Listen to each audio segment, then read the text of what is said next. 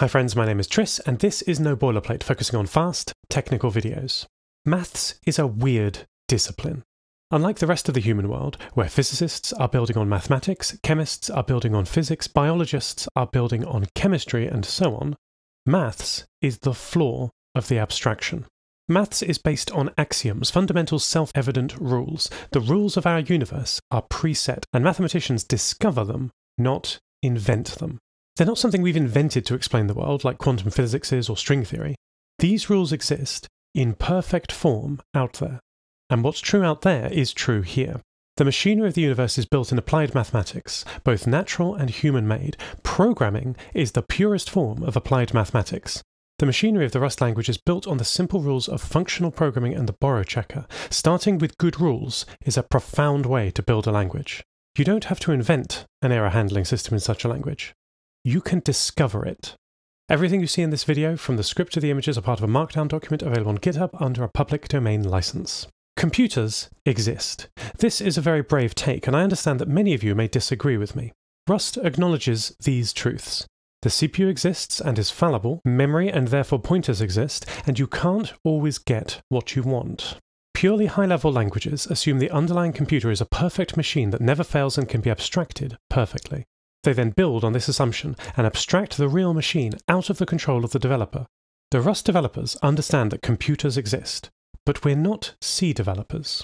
We understand that there is also more than the machine to help us. We don't need to rely on pointer arithmetic. We can bring in high-level functional mathematics to handle our problems. The CPU can only solve problems sequentially, one instruction at a time, perhaps with a few pipelines at a time, but my point stands. The language of mathematics and higher-order functions are enormously powerful tools that we're still discovering uses for in our field. Rust's built with real mathematics, both high-level and low-level, and the language developers hid none of this from you. You may use it all without compromising safety and ergonomics. To show this, let me talk first about the compiler-userland split. As you probably know, the Rust compiler is built in Rust, same as the Go compiler is written in Go and many other languages too. We call this feature self-hosting, when the compiler is written in the language it is compiling. Here are some self-hosted languages you may have heard of. The first version of a language can't be written in the language itself, though. There's by definition no compiler yet, so it must be bootstrapped in an existing language. C or assembly are common bootstrapping languages, but with Rust, it was OCaml. OCaml is a high-level ML family language, and the influences on Rust are clear. I talk a lot about Rust being similar to Haskell, but really, they're both ML family languages. Rust is just hiding inside C's clothing to sneak into the popular kids' party. A reminder that there are more Rust projects on GitHub than Kotlin, Scala, and Swift. We're here today because Rust isn't a fringe language despite its very strange roots. It's mainstream and is ready for use in production today. Let's compare Rust to another popular language, Go. The split between userland and compiler is important, as it represents what you can and can't change day to day. For instance, Go has a splendid garbage collector for automatically managing memory, but if you want more control, perhaps you need to operate in an environment where a garbage collector is not desirable, such as WebAssembly, you have no option but to bring all of the Go runtime with you because it is bound up in the compiler. In this specific use case, there is a fork of the compiler, TinyGo, that addresses some of these problems with working with Go and WebAssembly. This graph isn't actually to scale, let me fix it. Rust is both lower level and higher level than Go and Java and Python and nearly all other popular languages. This is in large part thanks to the incredible macro system, which is as powerful as it is in Lisp, coupled with the unsafe system that allows you to keep writing Rust when other languages have to reach for C or build tools. Both these features deserve their own videos, and I have made two already. Watch my Turtles video, pinned here, or my deep dive into macros, my Witchcraft video. Rust's unique blend of extremely high-level functional programming and low-level hardware access through the unsafe system is a really weird combination. Typically, languages are either high-level, like JavaScript, or they're low-level, like C. A reasonable historic assumption. They previously have been used for very different use cases. Having both features streamlined into a very coherent language is great for me as a web developer. I can start writing low-level bare metal code in the same language I write my WebAssembly in. But it goes much deeper. When you start off with low-level control in a high-level functional language, you appear to get far more than the sum of the parts. You've not got Haskell with pointers, or C with monads. You've got something very, very new. And when you go digging around in this new language, this new universe, you can discover, or rediscover, many incredibly useful building blocks for our applications that you would have had to build for yourself otherwise. Let's dig deeper and find some examples of Rust's discoveries buried in the bedrock of the standard library. After a word from today's sponsor, Quadratic. Quadratic are building a spreadsheet for engineers and data scientists built in Rust, WebAssembly, and WebGL. Quadratic combines the functional data visualization of a spreadsheet with the power of full programming languages, starting with Python.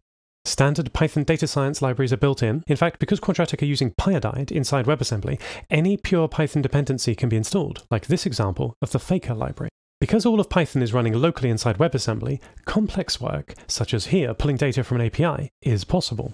This is all running at 60 FPS on the GPU using WebGL, all inside your browser. Quadratic built their infinite canvas on WebGL, allowing for smooth scrolling and pinch to zoom. They also have GPT integration, giving you a copilot or pair programmer while you're writing. It's a fantastic product made by some nice people, and I'm delighted to say they are hiring. Quadratic are looking for great Rust engineers who have experience at a startup and leading software architecture and implementation. My thanks to Quadratic for their support of this channel. Back to our Rust discoveries. Rust's option type is not an opaque language feature. It's built in Rust's subtypes, enums. Enums are a core component of Rust's rich type system. You or I could build our own should we wish to. For practical examples of using enums, you can watch my video, Rust Data Modeling Without Classes. Rust does not have the concept of null, instead using options ubiquitously throughout the language. Nearly all other languages, old standards such as JavaScript, Python and Java, and even recently designed ones like Go and Kotlin, began with nulls, the billion-dollar mistake, only to realize their error and attempt a retrofit of options. This never works, and you can feel it in the ecosystem and even standard libraries of these languages. The Rust universe, just like the mathematical universe, doesn't have the human concept of nulls, an exception to the type system. If you have some types, Rust enums, you can build enormous parts of your standard library with this simple structure, instead of building it into the plumbing of the compiler. You can use the rules of your universe to make what you want. Here's the result enum, Rust's answer to error parsing. And it allows you, without an exception system, to handle errors safer and in a more obvious way than any language with exceptions, which often happen implicitly. In Rust, there are many ways to deal with the result type, should you call a fallible function. You can match on the error and handle it comprehensively, or use the idiomatic question mark operator to early return the result containing the error to the calling function. The Rust authors didn't build an exception system in the compiler.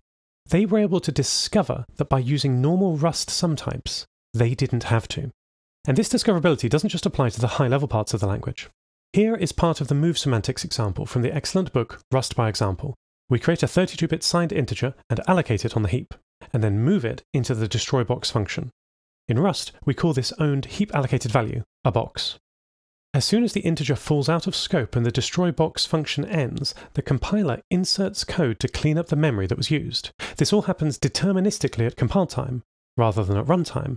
In normal code, we can of course use standard mem drop to do this, which has the same effect. In fact, it's deeper than that. It does exactly the same thing.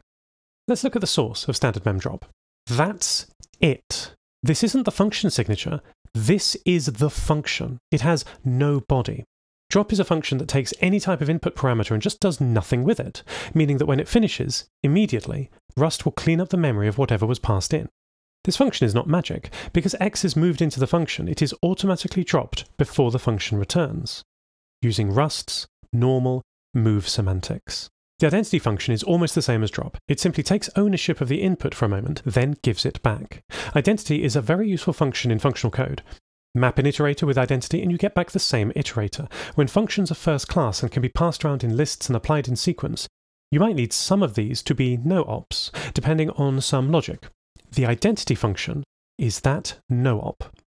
High-level functional programming, coupled with low-level control. Copy is similar. The copy function just dereferences a copy type, creating a copy. Note that this is not how the copy trait is implemented. This is a helper function in the standard library to explicitly name what is often implicitly used. We're discovering that by using the rules set out in the language, there are almost no special cases. Structs and tuples are product types. The possible combinations you can make out of them is the product of the possible combinations of each individual field. A bool has 2 possible states, true and false. A colour has 2 times 2 times 2 equals 8 possible states, the product of the possible states of all its fields. Enums are sum types. The possible combinations you can make out of them is the sum of the possible combinations of each individual variant. A reminder that colour has 8 possible states. A cup has 8 plus 8 plus 1 possible states. Either it's one of the possible states of cup plastic, or one of the possible states of cup compostable plastic, or it's cup glass, which is only one state. A struct with no fields, like the unit struct, is therefore the no-op of products, which is 1. There is exactly one way to instantiate a struct with no fields, which makes sense. An enum with no variance is therefore the no-op of sums, which is 0. There are exactly 0 ways to instantiate an enum with no variance. Unit is a struct with only one way to instantiate it, and infallible is an enum with no ways to instantiate it. You might have seen infallible used as the return value of a function that can never return. Useful for infinite loops or branches of your code that never finish. At time of recording, the never type, notated with a bang, can be used for this in unstable Rust. The future plans are for these 2 types to be unified, by the way, with infallible being a type alias for never. By making a function that returns infallible, you guarantee that your function will never return. Rust gets this feature for free simply because it has algebraic data types. Rust being designed so well means that these features simply emerge out of its type system. What does this mean for our actual programming in real life? Rewriting in Rust is so prevalent because Rust's choices of low-level control and high-level ergonomics are wildly useful to any application. Building Rust on real mathematics and real hardware constraints makes the language extremely uniform. I think this uniformity helps with Rust's universality. This universality means that with one language you can do what previously you'd have to learn multiple languages to do. You don't have to learn C to write robotics firmware or Linux kernel drivers, or learn JavaScript to write interactive web apps, or learn the latest hot HTML preprocessors, or the flavour of the week for build tools. Rust can do it all, and there's so much more left for us to discover. If you would like to support my channel, get early ad-free and tracking videos, VIP Discord access, or one-to-one mentoring, head to patreon.com/noboilerplate. If you're interested in transhumanism and hope punk stories, please check out my sci-fi podcast, Lost Terminal. Or if urban fantasy is more your bag, do listen to a strange and beautiful podcast I produce called Modem Prometheus. Transcripts and compile-checked markdown source code are available on GitHub, links in the description, and corrections are in the pinned ERRATA comment. Thank you so much for watching. Talk to you on Discord.